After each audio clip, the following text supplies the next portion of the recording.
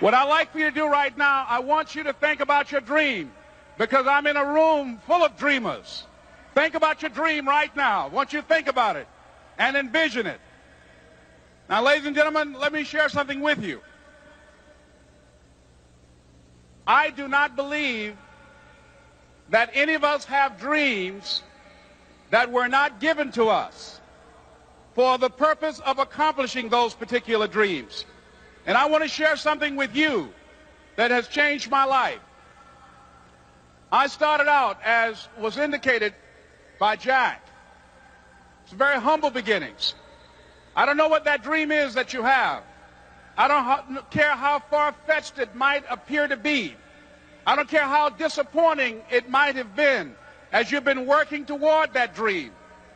But here's what I know, that that dream that you're holding in your mind, that it's possible. Let's say that together, please. Say, it's possible. See, sometimes we can't say, I can do that. But what we can say, that it's possible that I can have my dream. As we run toward it, as we work on it day in and day out. No one, ladies and gentlemen, could have convinced me when I started out just over 6 years ago, working on my dream. And I want you to think about whatever your dream is, because I was willing to take a chance. And most people won't do that. Most of the people that you talk to try and bring them into the business, these are not risk takers. Most people have done all that they're ever going to do. They raise a family, they earn a living, and then they die. But people who are running toward their dreams, life has a special kind of meaning. And here's what I will share with you, that in the process of working on your dreams, you are going to incur a lot of disappointment, a lot of failure, a lot of pain, a lot of setbacks, a lot of defeats. But in the process of doing that, you will discover some things about yourself that you don't know right now. What you will realize is that you have greatness within you. What you'll realize is that you're more powerful than you can ever begin to imagine. What you will realize is that you're greater than your circumstances, that you don't have to go through life being a victim. As Jack indicated, I was born in Miami, Florida, in an area called Liberty City, in an abandoned building on a hard linoleum floor with my twin brother. We were 6 weeks of age. We were adopted. When I was in 5th grade, I was identified as EMR, labeled educable, mentally retarded, put back from the 5th grade into the 4th grade, and stayed in that category until I got out of high school.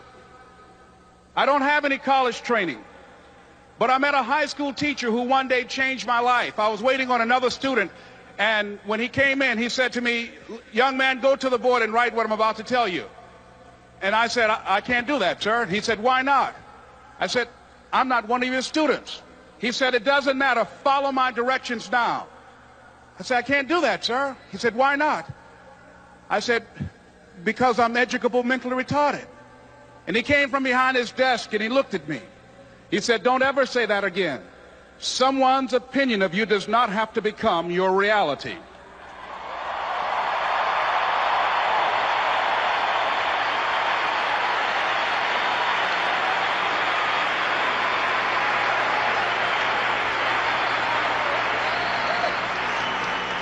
And that man, Mr. Leroy Washington, did something for me. He started planting seeds in my mind that enabled me to begin to dream, as Dexter has been doing for you.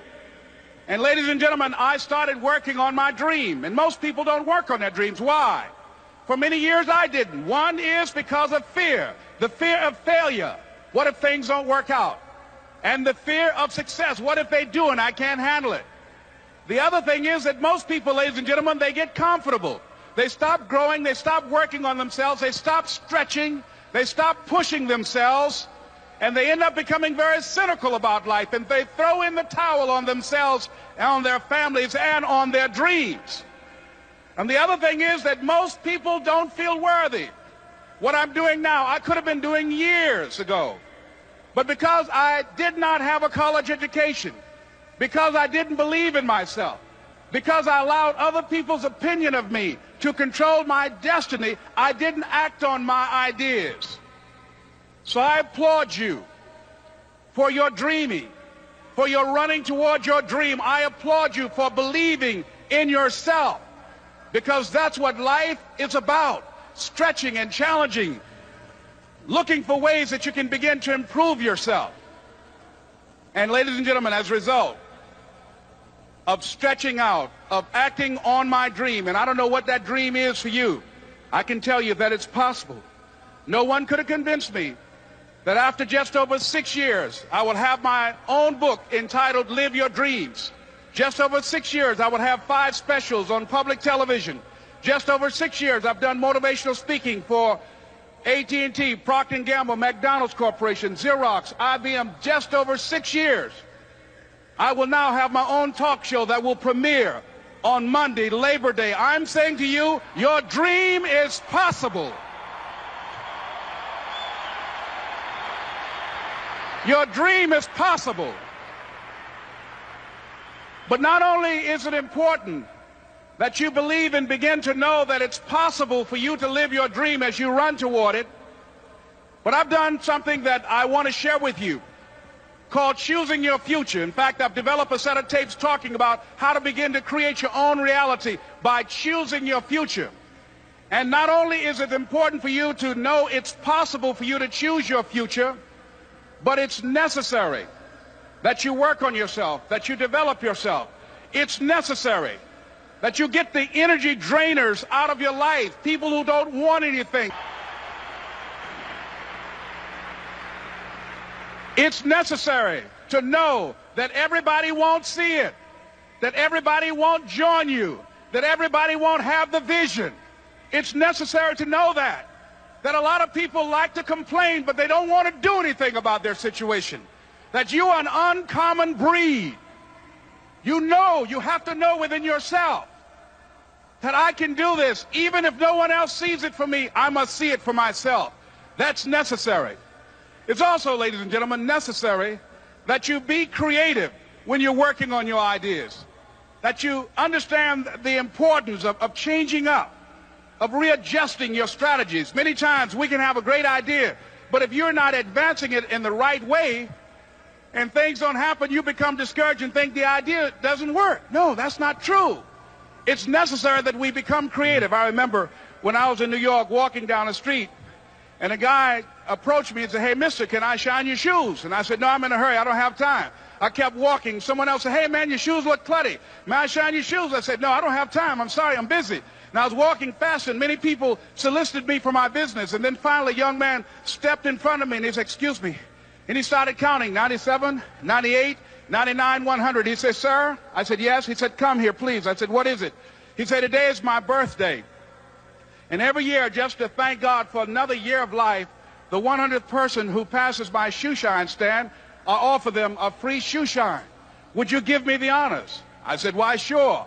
I got up on the shoe shine stand, George, and I sat there, and he shined my shoes diligently. And when I got down, I looked at them. They were sparkling. And I was walking away, and I said, "Thank you." And I stopped. I said, "Excuse me, but how much do you usually charge?" He said, "Only $2.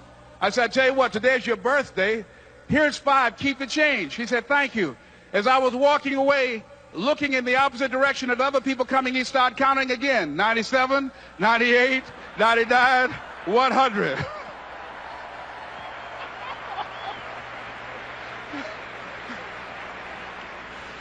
It's necessary that you be flexible, that you are always thinking of how can I improve this better. This is a customer-driven economy. It's necessary for you to always explore various ways in which you can improve the quality of service that you're providing for the people in your organization. I remember something a major company had talked about, the extra value service they were providing for their customers. And the lady who had the news conference summarized it this way. She said, "It's not our intention to satisfy our customers or to please our customers. Our intention is to amaze them." It's necessary, if you're going to compete today, that you look for ways to amaze your customers by being one of those individuals that keep your commitments, that keep your word, that's relentless, It's necessary as you work with the people that you bring into your organization, that they see that you are a good example of a person to work with because you model integrity and determination and ambition and truth and honesty and the way in which you conduct business. The next step is, that is you. That is you. That no one can do it for you but you. And even though you face disappointments, even though you will experience some setbacks, it goes with the territory. You must understand that. I remember I was playing a game with my 9-year-old son, John Leslie, and I beat him 10 straight games in a game called Connect 4. And finally, I said, John Leslie, I'm bored. I don't want to play you anymore. And I got up. I said, I'm ready to go to sleep now. And repeat out to me, please. Let's say this together. It's not over until I win. John Leslie said, no, you can't go now, Dad. I said, why? He said, it's not over until I win. That was his attitude. We sat down and we played several other games. And finally, after the 11th game, John Leslie won, and he got up and he yawned. And he said, I'm ready to go to sleep now. And I'm saying to you, what if all of us took that attitude after we face a rejection and a no, or we have a meeting and no one shows up, or somebody say, you can count on me, and they don't come through? What if we have that kind of attitude? The car's repossessed. Nobody believes in you. You've lost again and again and again. The lights are cut off, but you're still looking at your dream, reviewing it every day, and say to yourself, it's not over until I win.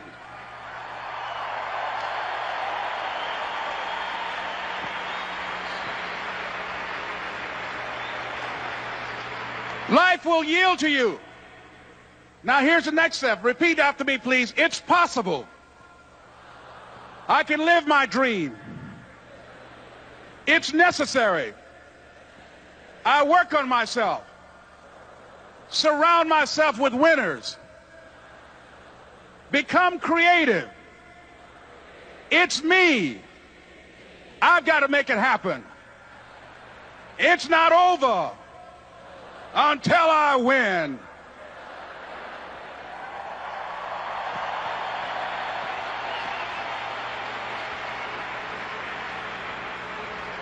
The next thing that's important to know, yes, it's possible that you can choose your future and direct the course of your life as you run toward your dream. It's necessary that you have goals, that you write those goals down, that you plan, that you think constantly of how you can begin to improve what it is that you're doing. If it's your presentations, if it's your recruiting skills, whatever that is, it's also necessary that you look for ways to always find a way to pull it out when everybody else thinks that you are defeated. That you've got to take personal responsibility to know that in order to become successful, you've got to make it your personal business to do it. But the next thing, ladies and gentlemen, I want to share with you that some of you already know that it's hard. It's not easy. It's hard changing your life. It was hard when just over 3 years ago, in the Penobscot building in Detroit, Michigan, where I was operating my business, and I fell on some hard times, and I was sleeping in my office. It was hard coming into the lobby, and the security said, excuse me, Mr. Brown, can we see you for a moment? And I said, yes, and I walked up to the counter, and he gave me an envelope. And he said, would you mind reading it here? And I opened the envelope, and the envelope was from management that said, this is an office tower. It's not a hotel. Please do not sleep in your office.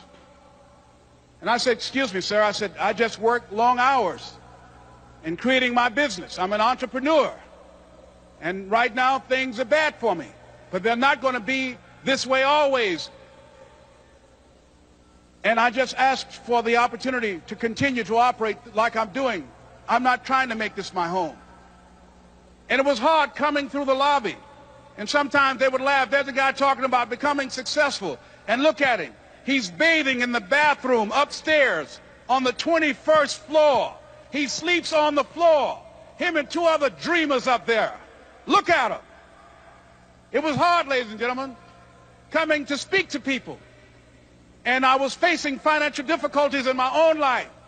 I was behind on my bills and my dreams, and I'm saying to them, you can live your dream. It was hard, ladies and gentlemen. It was very difficult to pick myself up each day believing that I could do it. There were times that I doubted myself. I said, God, why is this happening to me? I'm just trying to take care of my children and my mother. I'm not trying to steal or rob from anybody. Why did this have to happen to me? It was very hard. And here's what I want to say to you. For those of you that have experienced some hardships, don't give up on your dream. No one could have convinced me by holding on, by continuing to push forward, by continuing to run toward my dream, that one day I would have my own talk show. It's a long shot, ladies and gentlemen, from Liberty City, an abandoned building on a floor, never knowing my mother or father. It's a long shot. Being here with you today in this dome in Atlanta, it's a long shot. No college training, labeled educable, mentally retarded, but I kept running toward my dream.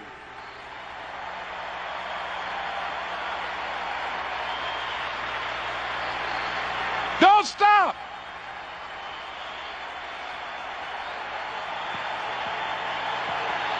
Don't stop.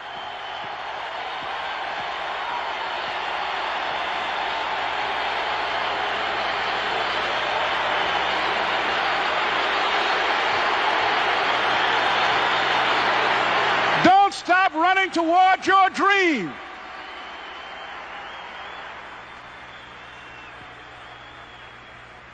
It's very important as you hold on to that dream.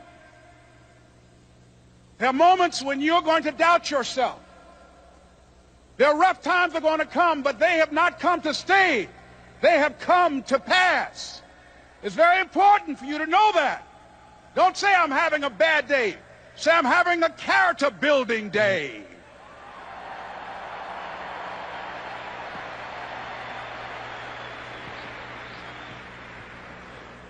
It's very important for you to believe that you are the one to make this happen. I remember this high school teacher, Mr. Leroy Washington, at the end of school one June, it was just a few days before we were supposed to leave, and I just got my report card, and it indicated that I'd failed history, and I'd failed English, and I would have to go to summer school. And I was feeling within myself that I was a failure, that I'm slower than most people in getting paperwork, and I was feeling down on myself and very negative. And Mr. Washington was giving a speech to the graduating seniors, and I was in 11th grade.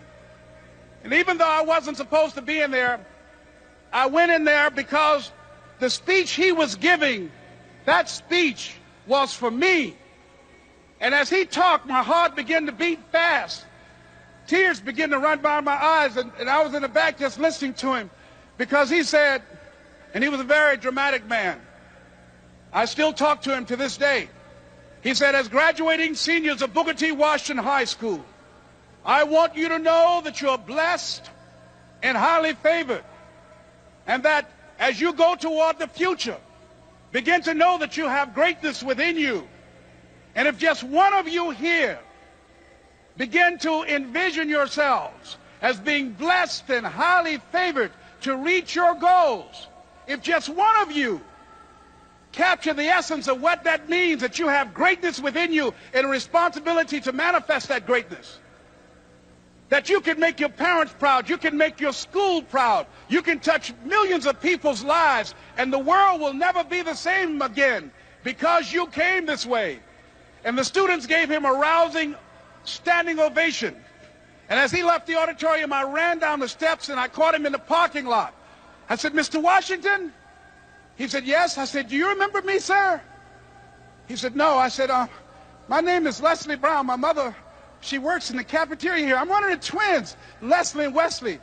I said, Mr. Washington, but you know, I got these big dreams. You know, I like talking to people. I love people. I said, I want to work with people, and I got this dream of buying my mama a home. Could I do that, Mr. Washington? He said, it's possible, Mr. Brown. And as he walked away, I called him again. I said, Mr. Washington, He said, what do you want now? I said, I'm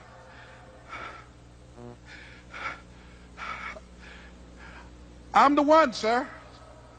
I said, I'm the one. You remember me, sir. I'm Miss Mamie Brown's boy. I'm the one. I'm the one.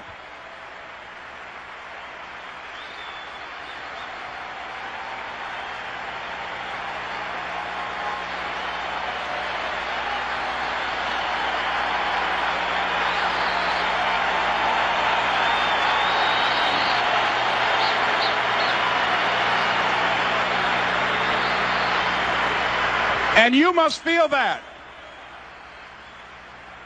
that's why you're here, because you are the one. And I remember when PBS first played one of my specials called You Deserve, one Sunday afternoon in Miami, Florida. I had some friends call him to tell him to tune in. And he watched the program. He called me in Detroit, and I answered the phone. I said, hello. He said, may I speak to Les Brown, please? I said, who's calling? He said, you know who this is. I said, oh, Mr. Washington, it's you. He said, you were the one, weren't you? I said, yes, sir. He said, and you were so crazy. I said, I know, but I'm rich now.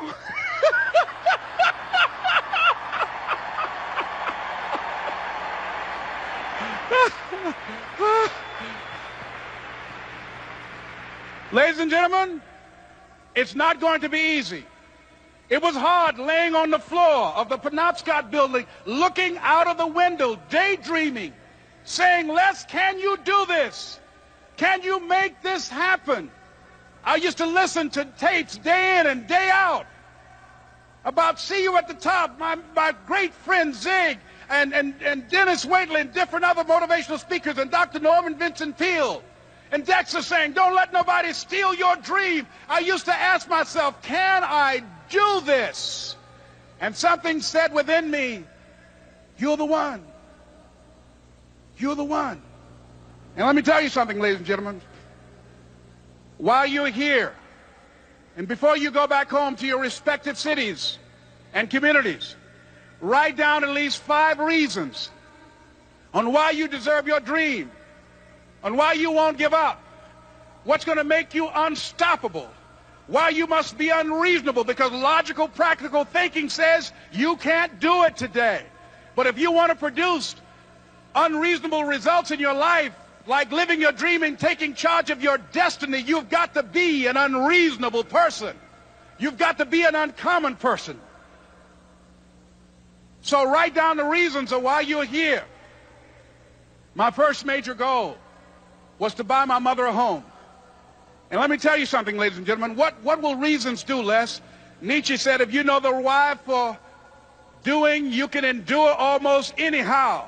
What do you mean by that? If you know why you're doing something, when the hard times come, and they're going to come, when the disappointments and the rejections come, and they're going to come by the truckloads, your reasons will be your rod and staff to comfort you, to pick you up. Once again, I got a saying on one of my tapes, if life knocks you down, try and land on your back, because if you can look up, you can get up. Let your reasons get you back up.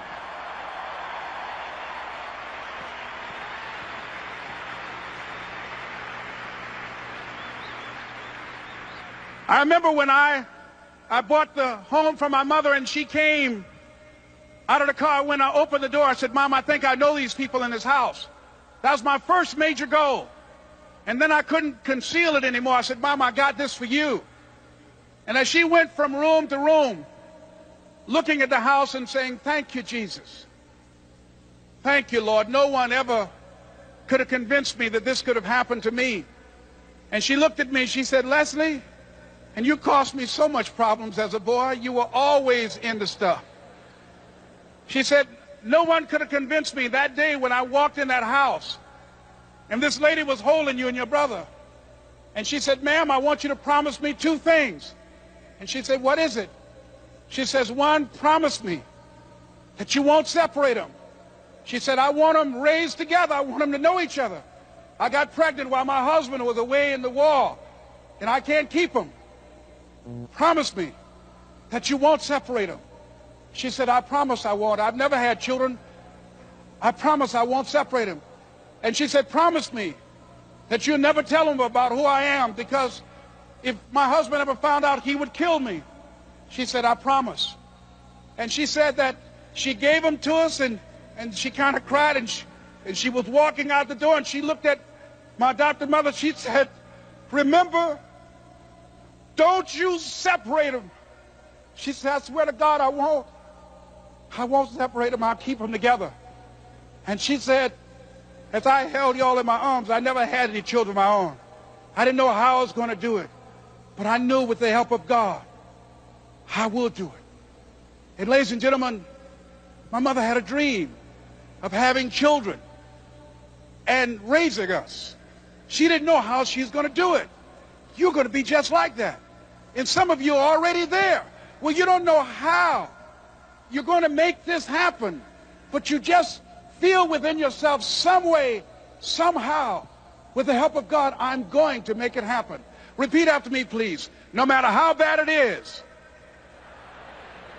or how bad it gets, I'm going to make it. I'm going to make it. Shake somebody's hand on your right and left and say, you got the right stuff.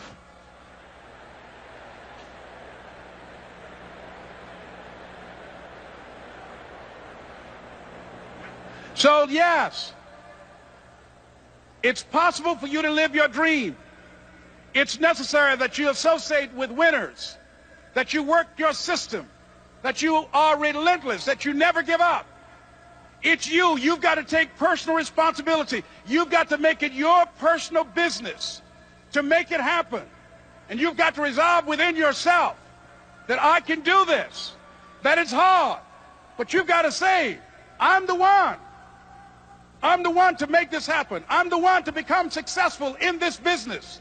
As you work to help other people to become successful, that feeds your success. But you know it's going to be hard, but find out what will make it worth it for you. So, ladies and gentlemen, if you want to make your dream become reality, the people that are running at their dreams know that it's possible that you can live your dream, that it's necessary, that you're relentless, that you have a plan of action, that you are creative. The people that are living their dream are finding winners to attach themselves to. The people that are living their dreams are the people that know that if it's going to happen, it's up to them. And they're resolving within themselves, it's not over until I win. The people that are running after their dream know they're going to have hard times. They keep on running because they're saying within themselves, I'm the one. I'm the one. No matter how bad it is or how bad it gets, I'm going to make it. The people that are running after their dreams are the people that are hungry. Shake somebody's hand on your right and left and say, you got to be hungry.